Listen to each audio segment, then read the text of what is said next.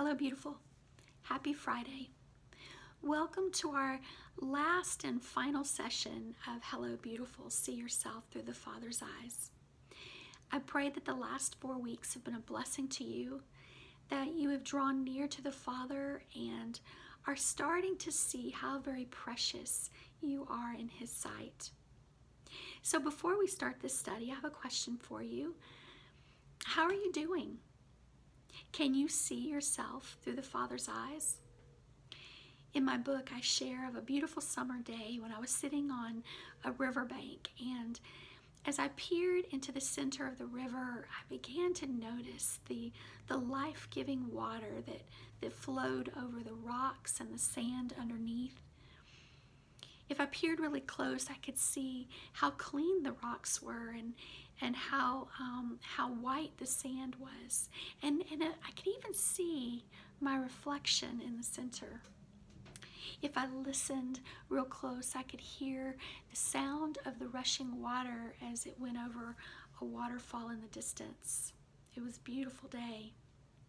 But if I changed my focus just slightly, I began to pay attention to the murky water on the outside of the river.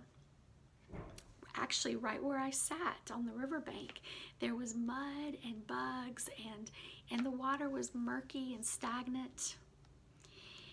And the Lord showed me something in that moment that was quite marvelous.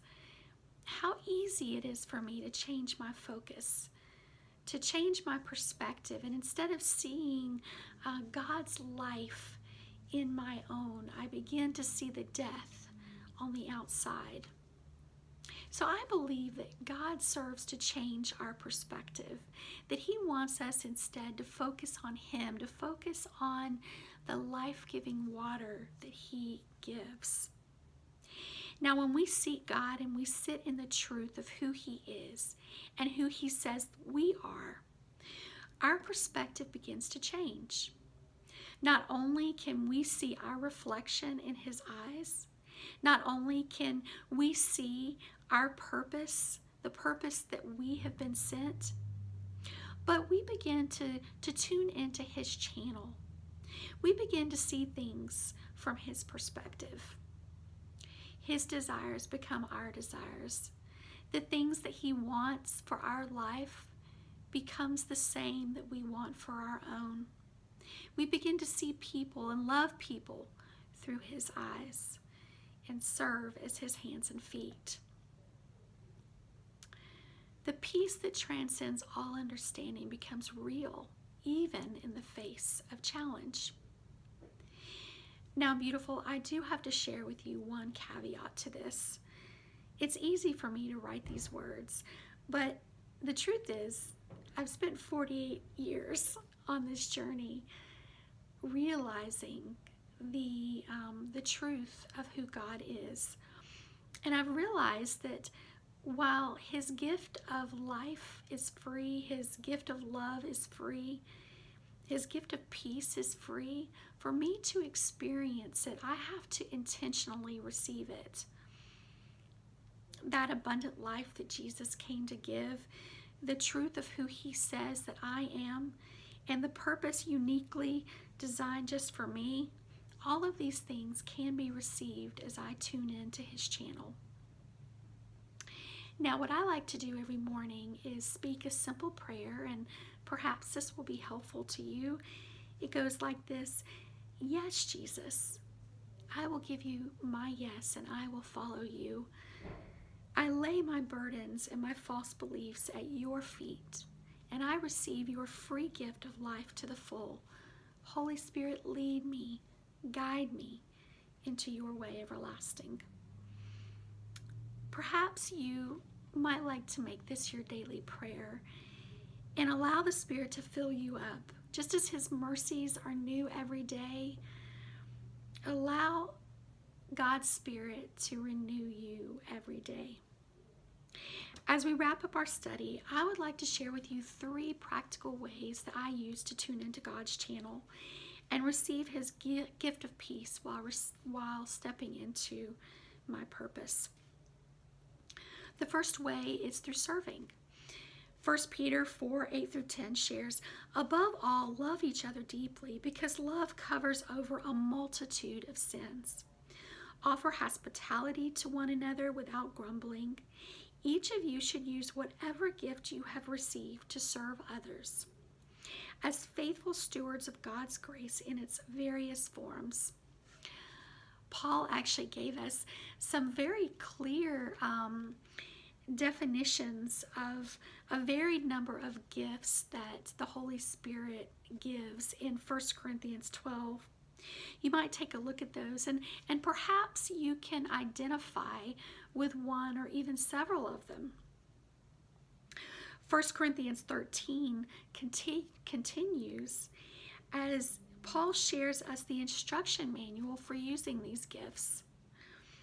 Consider these two chapters as two bookends that come together. One that shares with us the tools that God gives us to serve Him, and the other that shares with us the instruction manual on how to use those tools. Now, if I can be transparent with you, when I first read these scriptures, I was quite confused. I didn't know what my spiritual giftings were, and I certainly didn't know how to love the way God called me to.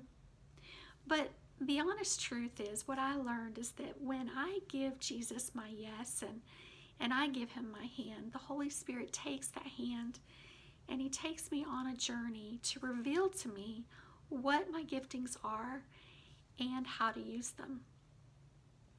And perhaps you're curious, perhaps you have no idea what your spiritual gifts are. I would like to challenge you to pray, to ask the Holy Spirit to reveal these to you, and perhaps you might like to take the test at spiritualgiftstest.com. I would love to hear what the Spirit reveals to you, and if you have any questions, maybe we can walk together in this journey to help you. The second way that I like to tune into the Father's channel is to find my balance. Even as a daughter of the King, it's easy for me to want to check off the box. Did I read my scripture? Check. Did I pray? Check. But when I make it about checking boxes, I miss out on the opportunity of the truth of the relationship that He has called me into. He wants me to rest in Him. And He doesn't expect me to come to Him perfect. No, instead He meets me right where I am. He doesn't want me to strive in everything I do, but instead He wants to help me. And He doesn't want to just be an appointment in my schedule, but instead He desires for me to draw near to Him. This is all possible when I look to Him first, when I make Him my first priority. He becomes my first for identity, for relationships, for purpose, challenges, blessings, and yes, even in my serving opportunities.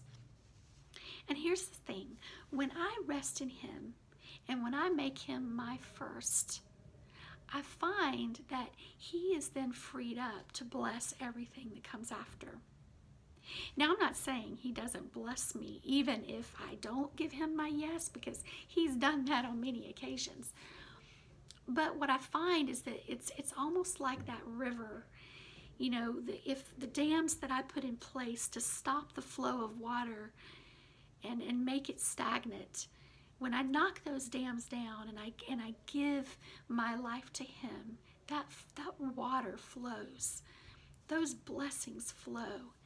And I begin to receive the blessings and receive that life to the full that Jesus came to give. Now, there are some practical ways that I use to rest in the arms of my Father. The first being daily prayer. I think we spoke about this in week 1. You know, God desires to have a daily conversation with us, communication that goes back and forth. Not only does He want to hear our requests, but He also wants us to sit in His presence and listen for His voice. The study of God's Word. I can't even begin to express how important it is. You really truly begin to know the heart of your Father when you dive into His Word and you hear His voice through the pages of His love story. Stopping to smell the flowers. This is so important.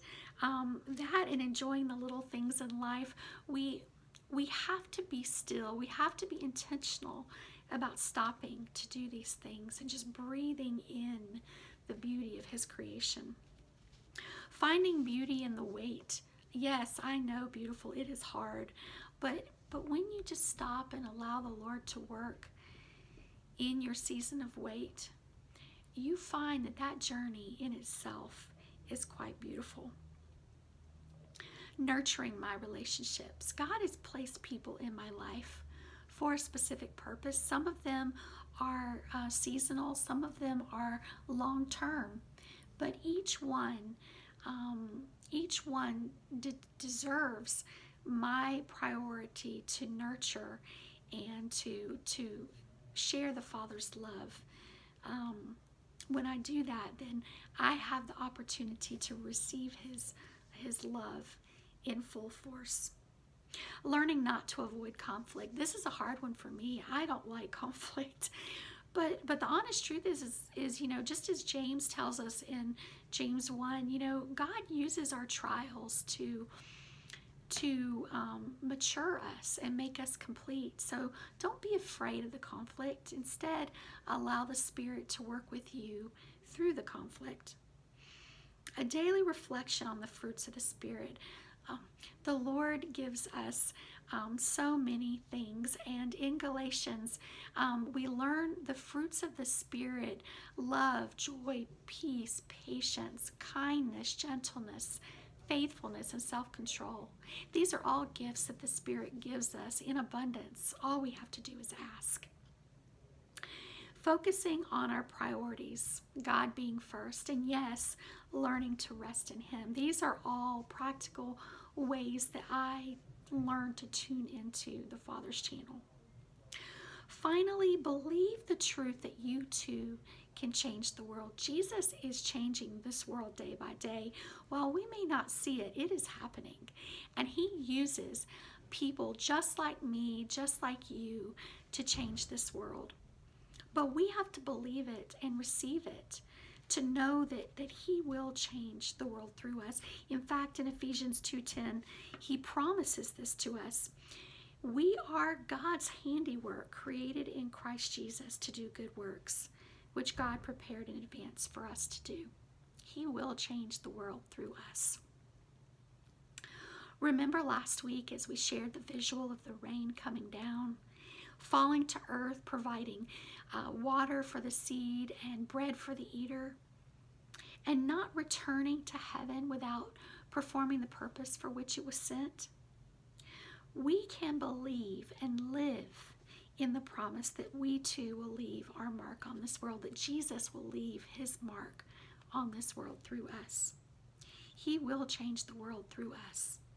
It only takes a willing and a humble heart for Him to transform us and to transform the world around us one day at a time. So beautiful, what will you do with the offer of God? Will you intentionally be still and seek His presence? Will you intentionally seek truth from the one who knit you in your mother's womb? Will you intentionally seek your purpose as you follow Him, choosing to listen, learn, and go? And will you intentionally receive His promise through serving, finding your balance in believing the truth that you too can change the world? He's already done the hard part. The yes is up to us. And if there's one thing I know to be true, when we turn to Jesus and give Him our yes, just like the reflection in the water on that beautiful summer's day, we will begin to see ourselves through the Father's eyes, and the Holy Spirit can go to work. So let's pray. Heavenly Father, we thank You so much for this study. We thank You, God, for revealing to us the truth of how much You love us, the relationship that You desire to have with us. Thank You, Lord, for helping us to see ourselves through Your eyes. helping us to see that we have a purpose, Lord, and that you want to tune us into your channel. Help us to see life to the full from your perspective. I pray, God, for every single woman in my earshot. I pray, God, that she will know just how precious she is to you, and that every single day will be a day of renewal as your Spirit fills her up.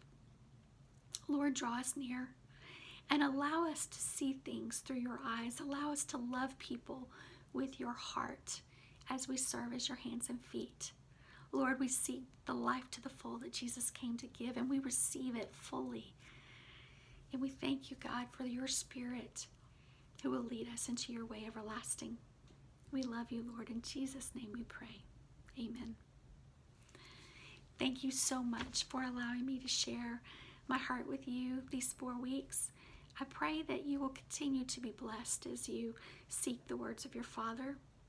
And if you would like to continue to connect with me, I'm of course here on Beautiful Bible Studies, but I have a blog at adaughtersjourney.net. And if you're interested in the book, Hello Beautiful, you can purchase it on Amazon. There is a link on my page at youthroughthefatherseyes.com. I would love to share a scripture printable with you. I will be sending that to everyone who has signed up for the study. And I will also be performing a drawing in the next week for 2 free copies of the book. Thank you so much for the time you've allowed me to share with you, and I pray God's many blessings over your life and the life of your family. Thank you, and I hope you have a blessed day.